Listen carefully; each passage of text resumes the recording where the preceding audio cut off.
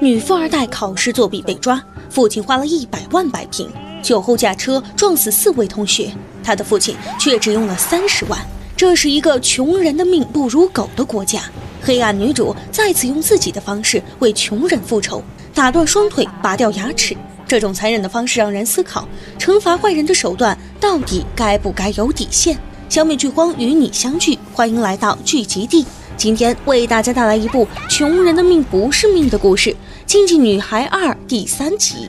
本集开始，纳诺这次来到了一个贫富差距极大的国家，穷人在这里活得不如流浪狗，富人却能为所欲为。同样是犯错，富人手里的钱越多，受到的惩罚就越轻，法庭也是按照资产审判的。镜头一转，在学校的办公室里，一对父女坐在校长面前，女孩叫娜美，校长认为她考试作弊，就叫来了娜美的父亲乔治。看着娜美死不承认，乔治直接给了她一巴掌，然后提出给学校捐款100万泰铢，让娜美负责打扫厕所，事情算是摆平了。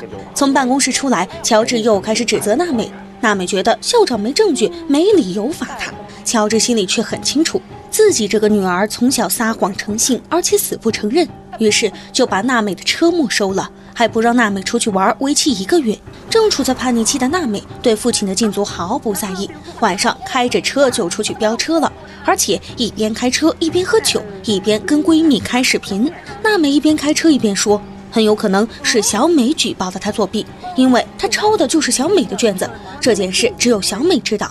娜美越想越气，一脚油门踩下去，车祸发生了。醒来的娜美躺在死人堆里，倔强的眼神变成了惶恐，心里是无尽的后悔。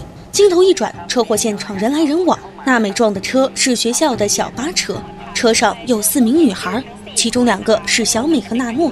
有记者采访了乔治，想知道娜美是不是酒后驾车，乔治一句话没说就离开了。回到家里，乔治又开始训斥娜美，这是每次娜美犯错他都会做的事情，但也仅仅只是训斥。娜美这次表情没那么叛逆，但嘴上还是很强硬的解释，说出车祸的原因是刹车失灵。对于娜美的解释，乔治一个字都不信。旁边娜美的妈妈很温柔地帮娜美说话，支持娜美的解释，毕竟女儿开的是特斯拉。乔治很无语，就是他拿走了娜美车里的酒瓶，否则现在警察早就把娜美抓走了。乔治让娜美把嘴巴闭上。隔天娜美回到学校，同学们议论纷纷，娜美很慌张。到了教室，娜美发现她最要好的闺蜜也想躲着她，而面前的桌子上不知道谁放了一张纳诺的黑白照和一束花。娜美害怕到了极点。这边乔治开始疯狂撒谎，他在电视上解释娜美驾车时刹车失灵，号召大家抵制特斯拉，还说娜美从小就酒精过敏。娜美的同学们都快听吐了，因为娜美的酒量一直都很好。娜美虽然经常撒谎，却也不是没脸没皮的人。她尴尬地跑到厕所，却在厕所里看到很多骂她的话。晚上，娜美一家人其乐融融地吃饭，电视上播报了记者采访小美父母的画面。小美的父母一看就是穷人，他们很痛心，因为娜美一家人连句道歉都不肯说。娜美的良心开始自我谴责，但乔治并不觉得自己的行为有问题，他让律师写了证词，让娜美把证词背下来，把锅甩在小巴车司机身上。娜美拒绝了，她觉得自己不会说谎。乔治听着女儿的话，差点把前天的饭都吐出来。果然，娜美在撒谎这方面是个专家，几个英语单词都背不下来的她，轻轻松松的就把这些证词记住了。这天，娜美浑身轻松的从法庭走了出来，突然她的脚边滚来一个酒瓶，人群中传出声音，质问娜美到底有没有酒后驾驶。随后，一个扎着红色发带的女人离开，记者们乘胜追击，询问问题。娜美慌了，乔治赶紧带着她走，义愤填膺的人群开始向他们身上丢垃圾。回到家里，娜美发现自己被人跟踪，网上还有投票，投票内容是娜美应该受到怎样的惩罚。看着变态的评论，娜美赶紧丢掉了手机。此时，娜美的精神已经极度压抑，她在镜子里看到了血色的人影，她害怕地找到闺蜜，希望跟闺蜜回到从前。她对闺蜜说，车祸真的是因为刹车失灵。闺蜜却看着娜美背后的鬼影，极度惊恐。原来她一直能看到车祸死去的那几个人，所以才不敢接近娜美。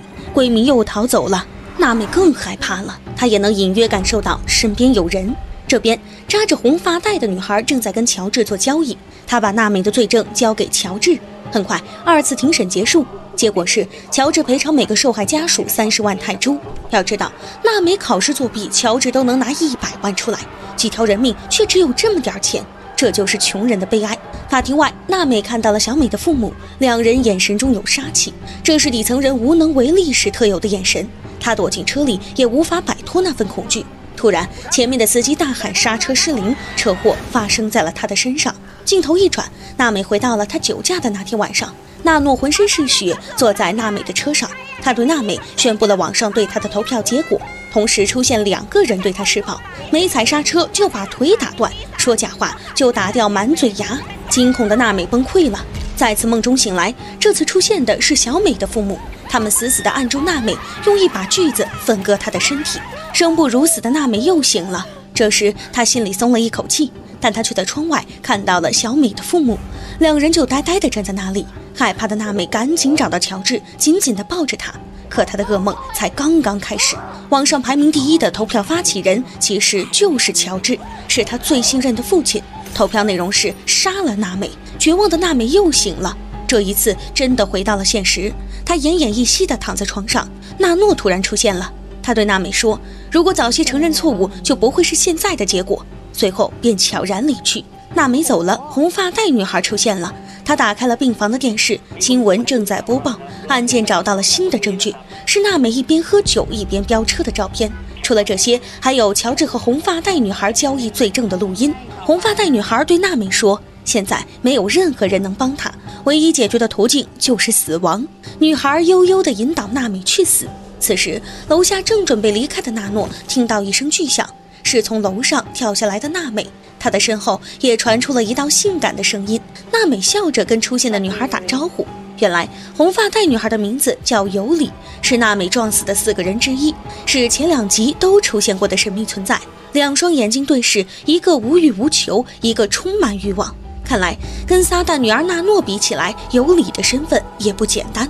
自此，《禁忌女孩》第2季第3集到这里就结束了。纳诺虽然残忍无情，但他惩戒坏人仍有底线。而新出场的尤里用铁血手段告诉我们，他的手段既极端又残忍。2个女主的纷争即将开始，接下来的故事一定会愈发重口味。好了，今天的解说就到这里，希望大家多多点赞支持，也可以在评论区发表你对本期视频的看法。记得订阅剧集地频道，我们下期再见。